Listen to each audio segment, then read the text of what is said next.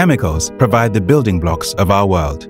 They supply materials for 95% of all manufactured goods, from life-saving drugs to vehicles and clothing. However, the chemical sector has significant impacts on nature: pollution and chemical runoff, water use, land use change, and greenhouse gas emissions. And yet, it cannot thrive without nature, without fresh water, biomass, or mineral and fossil resources. 196 governments have agreed to halt and reverse nature loss by 2030.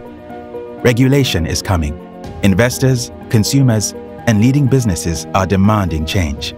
Now, all chemicals businesses need to plan, innovate, and transform their operations and value chains.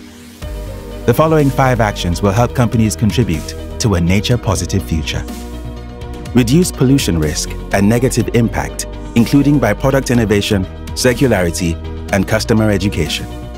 Increase manufacturing efficiency and renewable energy use. Improve water stewardship throughout the value chain. Source responsibly and explore alternative feedstocks.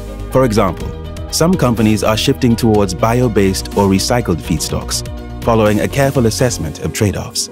Support nature conservation and restoration.